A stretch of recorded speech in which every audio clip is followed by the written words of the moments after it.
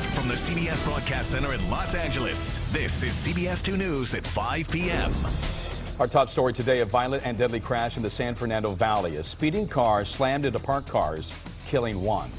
And right now, detectives are taking a close look at that security video for clues. Yeah, the graphic scene happened on Sherman Way near Hollywood Burbank Airport. That was early this morning. And CBS 2's Lisa Siegel is live in Panorama City, where detectives gave her new information in this case. Lisa? Absolutely. I just spoke to the captain. Right now, he tells me they are working on leads to find the driver who fled the scene of this deadly collision. From this security video, you can see the horrific crash that left a young man dead. It happened on the 1100 block of Sherman Way in Sun Valley. Just a sad, tragic scene. Eddie Soto woke up to the news and realized it happened right outside the auto body shop he manages, and that his cameras had captured it all. The car going through the impact, spinning around, impacting the rest of the vehicles. Seeing the body coming out of the vehicle, it's sad. Police say the crash occurred at 3:30 this morning when a man driving this 2007 Nissan with two other people inside collided with several parked cars and a light pole. A 23-year-old man was ejected from the car and died at the scene. He has now been identified as Juan Alberto Torres of Sun Valley. A woman in her early 20s was also severely injured and taken to the hospital. The driver fled the scene as neighbors rushed to help and call 911. Eddie Soto still can't believe the driver would walk away, leaving so much tragedy behind. It's just unbelievable that a human being can actually do something like that and walk away and feel at peace by themselves, Now, if you have any information on this crash, the LAPD would like to hear from you. Back to you. The final chapter today in the case of 8-year-old Gabriel Fernandez, tortured to death by his mother and her boyfriend. The couple was finally sentenced 5 years after the boy's death. CBS 2's Amy Johnson is live outside the courthouse in downtown LA with the judge's harsh words for them today. Amy. Pat, the judge told that couple that he hopes that they wake up at night and are tortured by thoughts of what they've done to this young boy. This is a case that has really touched so many because of the sheer brutality of the torture and abuse of this young boy by the two people who should have been taking care of him. The conduct was horrendous, inhumane, and nothing short of evil. After calling this the worst case of abuse he has seen in his 20 years on the bench, Judge George Lamelli sentenced Isaro Aguirre to death for torturing and murdering 8-year-old Gabriel Fernandez. His girlfriend, the boy's mother, Pearl Fernandez, received life in prison for her role. It is unimaginable the pain that this child probably endured. Gabriel had a cracked skull, broken ribs, burns, and BB pellets lodged in his body. I want to say I'm sorry to my family for what I did. I want to say I'm sorry for this what happened. I wish Gabriel was alive. Every day I wish that I made better choices. Aguirre didn't speak in court, and neither did the boy's biological father, who is in custody on an unrelated charge. But he said he wanted to listen to the sentencing and to the other family members who spoke at the hearing. Gabriel had unconditional love for you, and you took advantage of that, knowing he will never turn you in. But Gabriel's teacher, Jennifer Garcia, did report the abuse to a hotline. However, social workers left Gabriel in the home where he was tortured and starved and eventually beaten to death by Aguirre and Fernandez. And I know I'm not alone in hoping that they experience the same abuse in their lifetime and worse. They are evil people for what they did. She described Gabriel as a kind and helpful boy. She no longer uses his student number. I don't assign number 28 to another student because I feel that it's only his number now. And it's a way for me to honor him in my classroom. 5 years after the young boy's death, justice. I'm just doing my job. That's it. Deputy DA John Hatami, a father of 2 young children, was emotional. I think Gabriel's affected everybody, including me. Many of the family members in court today wore T-shirts with a little boy's picture on the front that said, "Justice for Gabriel." On the back, they read, "It's not over." Trials are now planned for the social workers and their supervisor. I'll send it back to you in the studio. Amy, thank you. A man on a bicycle was hit and seriously injured by a trash truck this afternoon in Garden Grove. Sky 2 over the scene along Magnolia near Imperial. Magnolia was closed, we're told, in both directions for the investigation. We're told the bicyclist was taken to UCI. Breaking news now. Detectives in Las Vegas say this is the man who stabbed 2 tourists to death last Friday on the Strip. 31-year-old Julius Trotter was arrested yesterday in L.A. Police tell us the bodies of the victims were found inside a room at the Circus Hotel. Detectives say Trotter broke into their room, burglarized it, and then killed the 2. The sex scandal involving a former USC campus gynecologist is growing today. 7 more lawsuits filed against USC and Dr. George Tyndall. He's accused of inappropriately touching students and other acts of sexual assault. Tyndall worked at the USC Student Health Center for nearly 30 years. The plaintiffs also claim the university knew about it and then covered up what Tyndall did. There are now a total of 20 lawsuits. Developing news now, a possible breakthrough in the battle to keep young immigrants called dreamers in the U.S.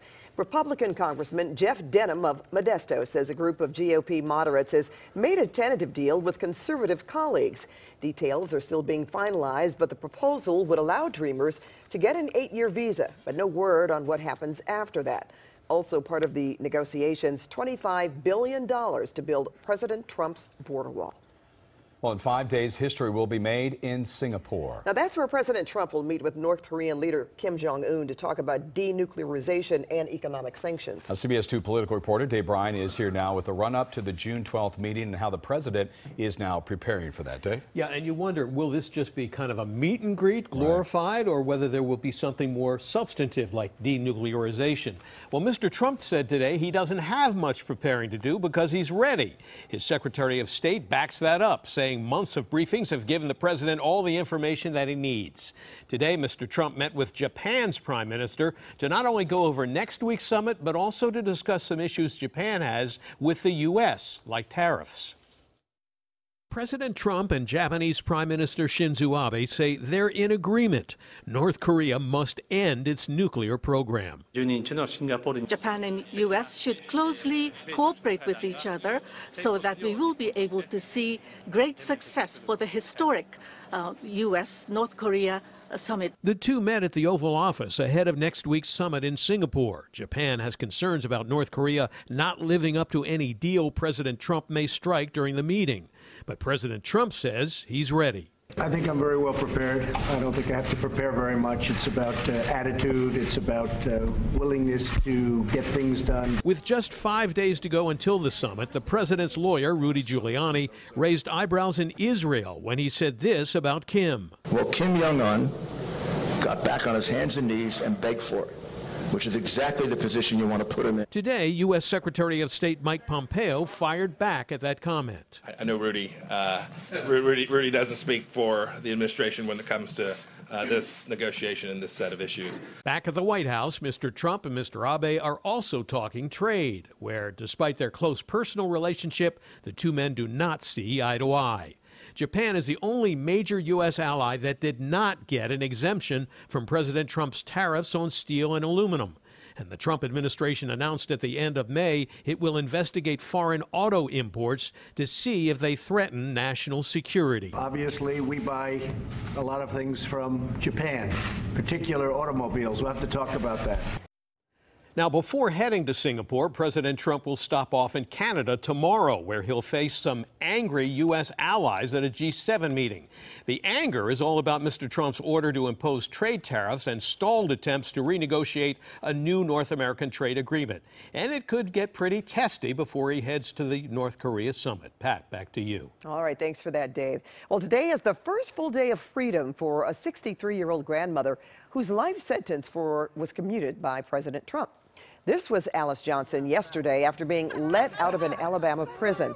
Last week, reality TV star Kim Kardashian went to the White House to plead with the president about her case.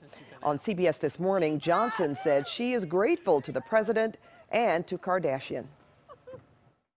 I would tell President Trump, thank you so much, that I am going to be that one that is going to make you so proud.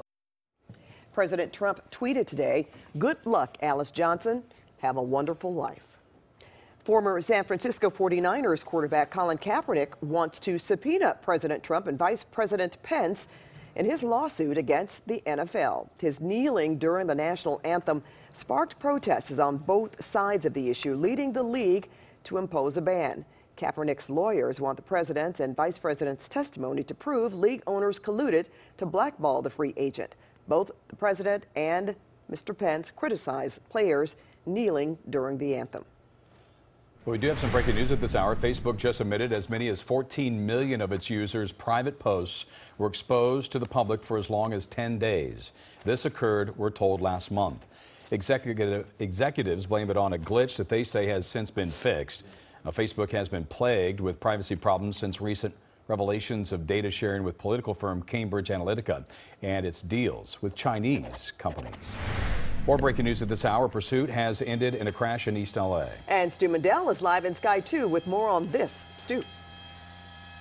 Pat, Jeff, that vehicle you see right there, the red one, that was the stolen vehicle. There was a pursuit. California Highway Patrol chasing that car. Came to an end, like you said, minor crash here at Soto and Marengo. Now, one of the suspects inside that vehicle went into custody. Another one ran from the scene, still at large. We understand that that person may have gotten into another vehicle and drove away. California Highway Patrol, they're handling the situation. Live in Sky 2 over Boyle Heights, I'm Stu Mandel. Back to you two in the studio. All right, thanks for that, Stu. Now, are you prepared for retirement? Well, the new warning about the future of Social Security and how much cash you'll need on your hands for those golden years. Plus, a graduation sash controversy. Why a local student who wants to wear his military future with pride was told no. Also, stunning images out of Hawaii of a river of lava. The latest from the Big Island is hundreds of additional homes destroyed. And coming up after the break, hear from a man who is in the right place at exactly the right time when he had a medical emergency inside this store.